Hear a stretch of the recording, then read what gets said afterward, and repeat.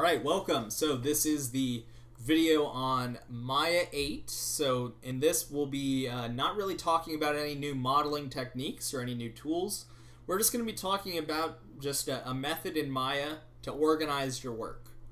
So to do that, we use a project folder. Now for our wagon, I know I called it a project, but that is not related to this type of project.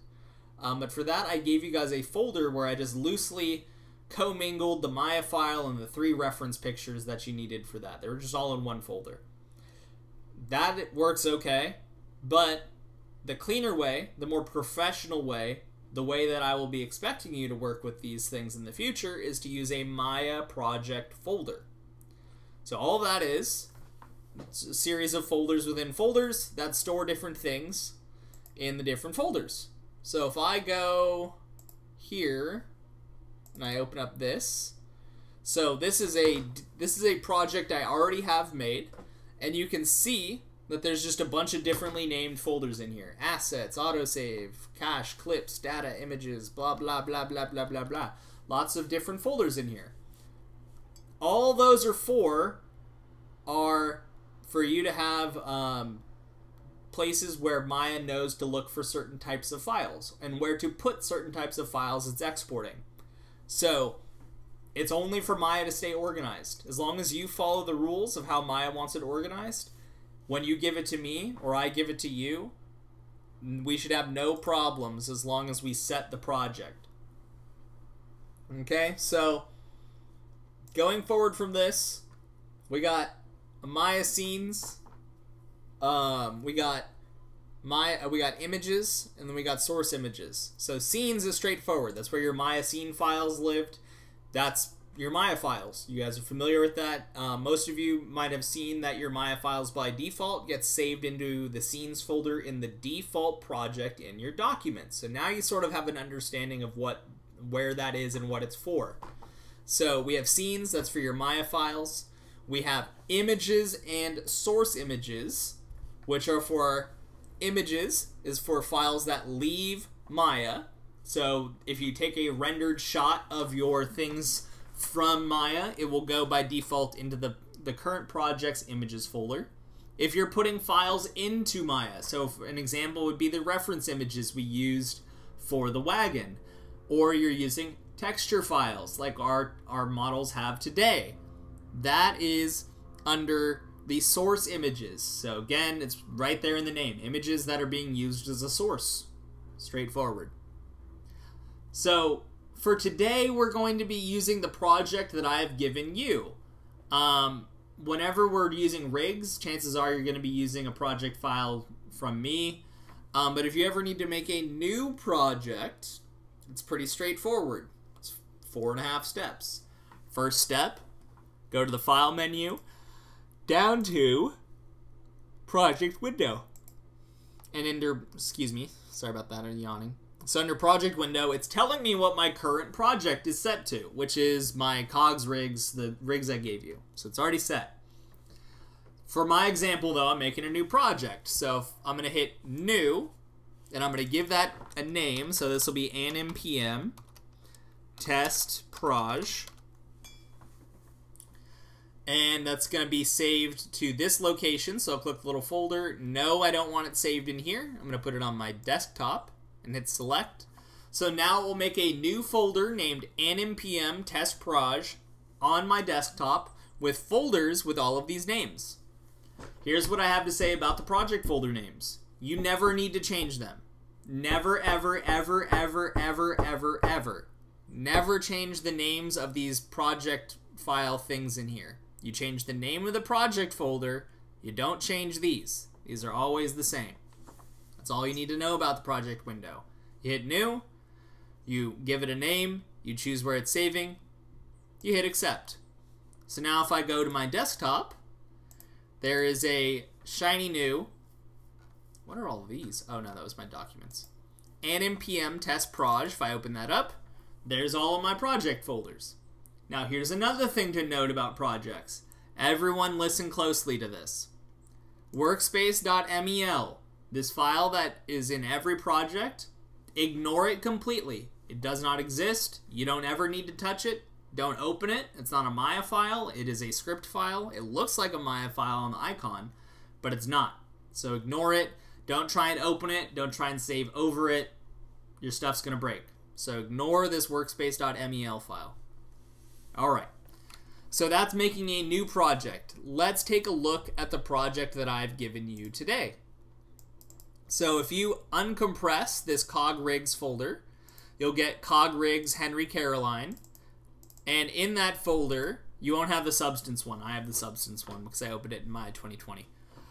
You'll have a Scenes folder and a Source Images folder. There's no Images folder or any of that other stuff because it wasn't being used. It just got deleted.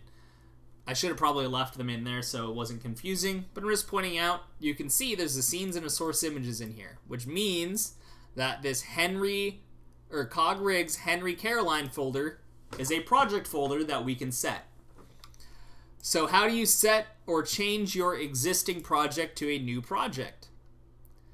Remember, Maya will remember the active project set until you change it. Reminder, Maya is a tool and you are a tool operator. So Maya will not know what you're working on unless you tell it what you're working on. So when you need to change your project, go to File, Set Project, and then select the main project folder.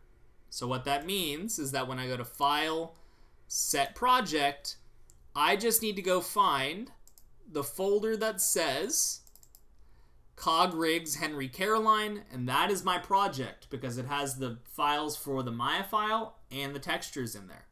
I hit Set, okay, and it looks like nothing has changed, but my project is now set differently.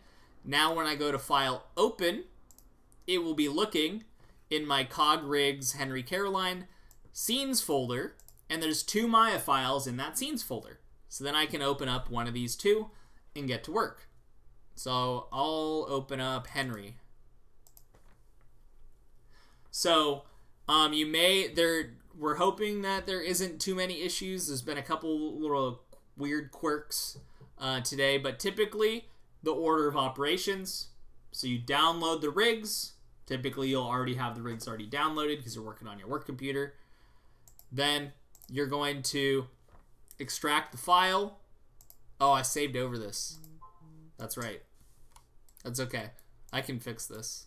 There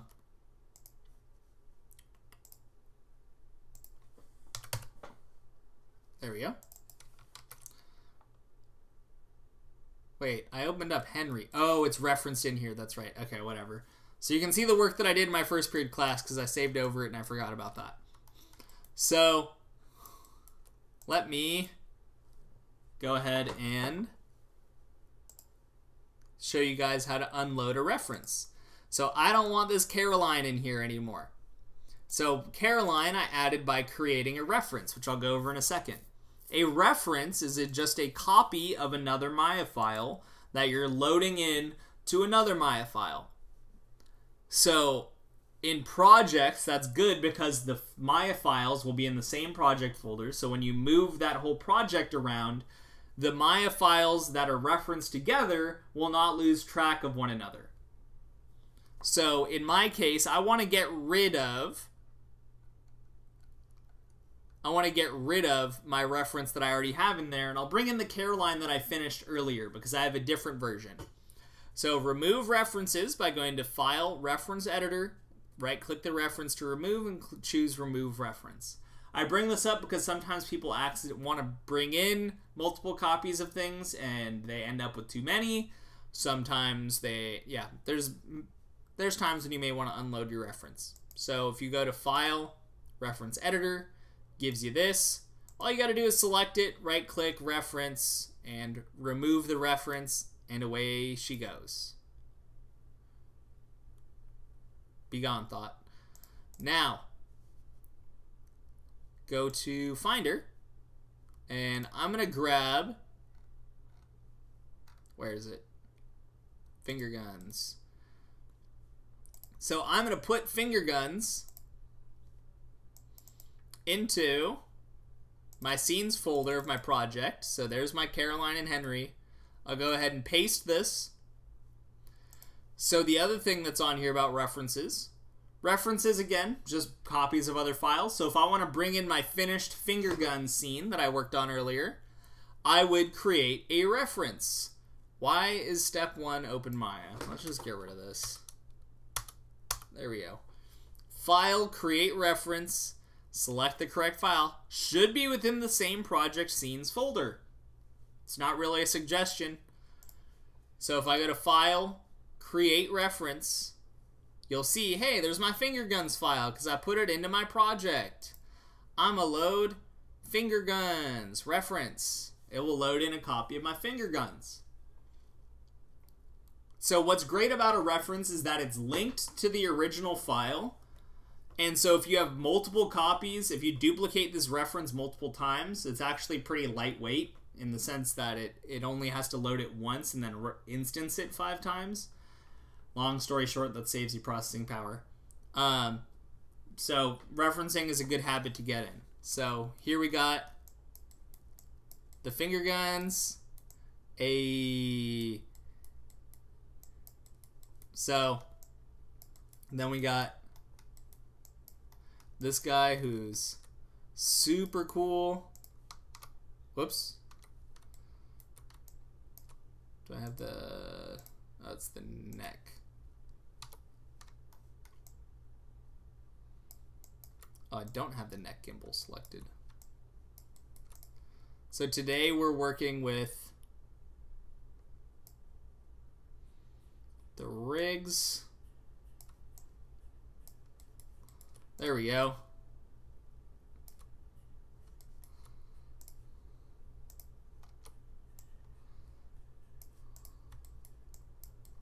Bingo.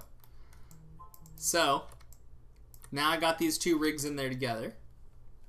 So what we're doing it, I think you can just hit continue through that. And then also, if you're on a Windows file and it's complaining about the mental ray things, so let me show you. I'll be back in. Okay, sounds good. So one other thing, if you're on Windows, if you're on a Windows computer when you're doing this stuff, you're gonna probably need to fix your renderer at some point by going to Windows, Settings and Preferences, and Preferences. And then in here you go to Display. Under Display, you'll find the Viewport 2.0 rendering engine, and you will change that on Windows. So only if you have a Windows computer are you doing this. Change it to DirectX 11. That's been an issue on some of the things. I know we ran into that ourselves earlier. So yeah, make sure you fix that. It's been a pretty good catch-all. I had one other kid that helped them with it today. So, otherwise, I don't think the mental ray thing... Where is it at again? Windows, Settings and Preferences, and then under Preferences, and then under Display, you change this here. So it's here, here, here. Under Display, you change this. Alright, so the assignment. First thing, set your project. So, as a reminder, we're setting it to our cog rigs Henry Caroline. Set. Then, you're going to open up one of the rigs. I have already tweaked my rigs. So, I'm going to open up Henry. Here, actually, I'm going to go open up Caroline because she doesn't have references in her scene. So, I'm going to go open up Caroline.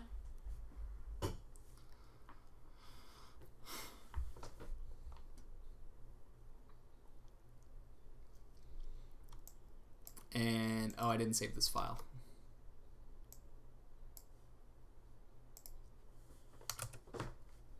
Okay. Let me save that. So you're going to open up one of the files, and then you're going to create a reference and bring in the other file. So you should have a Henry and a Caroline in your scene for this one. So I'll go ahead and I'm going to go back to my Henry one, though, because I already referenced it. So you reference the file in, then you're going to have your 2 files in there. So I already did my posing for these ones, so I'm just going to show you. You just want to practice with the rig. take a look at what there is to offer. This is just our very much our training wheels on ramp to using these. We will be using them a lot in the near future. So you can do things like, so on the foot, there's a bunch of settings on the foot I encourage you to check out. There is, so remember, you can select the channels over here and use the middle mouse button in the viewer to change these values. So I'm just middle mouse button and scrolling this heel roll. You can change the heel ooh, okay, don't do that too much. You can change the foot pit. Oh, I can put her up on one toe.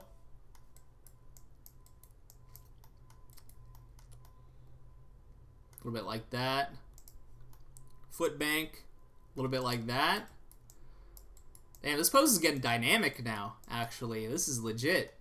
So what I will say is that, folks, this one isn't about creating the really goofy ones where you drag their jaw all the way to the ground and do things like this. Don't do this. Like, this isn't for this. You can do a couple of these for fun, like, and send screenshots on your own, but, like, I'm looking for you to not break the rig, because we will be using these, so you want to get practice with that. Really don't like that, true. Also, her eyes have a pole vector. Her eyes follow the spectacles. So what that means is that if you drop her way down, her eyes are going to roll into the back of her head. So you got to be careful about how you're moving people around. Additionally, I will point out on the fingers, apparently this is not the case on Henry, which I didn't know. I'll have to look at the Henry model. So I'm clicking the knuckle here on the index finger. There's a curl value that curls all of those in. So you'll see I did that with each of these. I increased the curl value. This is the IKFK switch. You can move metacarpals or carpals. Which ones? I think these are the carpals and these are the metacarpals, right? Anyone know the specifics on those? Oh, the fingers are the carpals and the ones in your palm are the metacarpals. Does anyone know this? If that's true or not? Can't remember. But yeah, so we got her doing the finger guns. So you're just going to go through here and tweak things. I would suggest working your way up from the bottom. The other things to keep in mind, these are the eyes for your knee. This is where your knees are pointed towards. So this is called a pole vector. You can see the pole going on that vector. It's right there in the name. So this is the pole, this is the vector. So wherever you move that. Additionally, the big movie thing on the bottom moves the whole thing around. So you can move the character off one another. Let's see. Oh, you can like change which controls are on and off on here. Okay, that's cool. What about this one? Anything on here? No. So again, check out the, there's one for the base of the feet, and then there's this one, which I think is just manually controlling the toe. This is an right knee breaker. So this is if you want to break your knee. Okay, don't use that much. The hips. Hips matter, folks. So pivot. Feel how your pelvis moves when you like shift back and forth and how weight is being distributed. So like right now I have the hip more weighted so that his left leg is mostly supporting the weight and then the right leg is just sort of out there stabilizing, but there's a little bit of hip tilt in here. Important stuff. This is his spectacles. This is where his eyes go. For whatever reason, his spectacles is actually bound to his head. So it actually moved when the head moved. So that's good. Alright, let's see here. On his carpals. Hey, he doesn't have a control there. I think it's on this. No, it's on one of these. I swear he has controls for this. Because I did it one time. Is it on this? No. Is it on this? No. Really?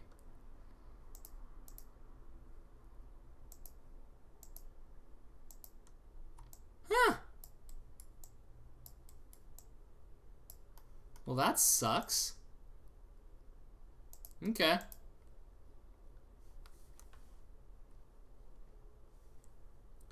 I'm just double checking here. I don't see it on any of these. Yeah. Okay. Whatever. Whatever. So if you want to roll his fingers, you're just going to have to do it the old-fashioned way. Rotate tool. You select these three. Start here. Ugh. Object mode. Make sure you do not break the rig. You do not want to delete these control rings for the rig. Okay, so I'm on my rotate tool. And then you can just rotate them manually like that.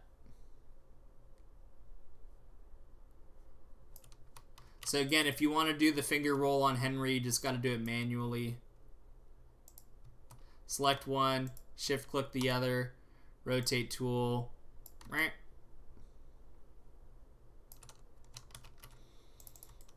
Okay, so that's really the assignment.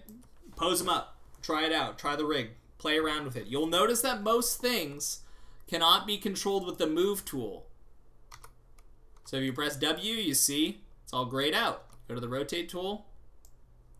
That's because most things are pivoting within a socket. So they just rotate around within the socket point.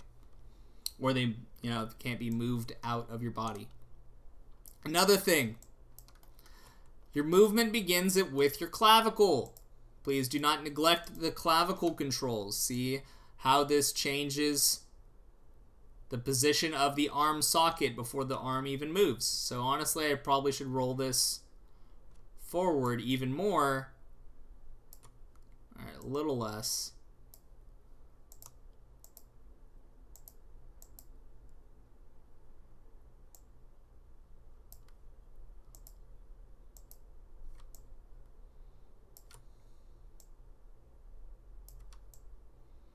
There we go. Perfect. Perfect. And then, so you can also check out the face rig stuff. I wouldn't go too nuts with it because we're going to cover it more in depth in the future. But, you can control things like, there's 4 main ones for the lips. So if you want to, just shift them around a little bit, I wouldn't do anything. I mean, you can if you want to be goofy and you want to just... But... what I don't want to see is oh, look what I did. Oh.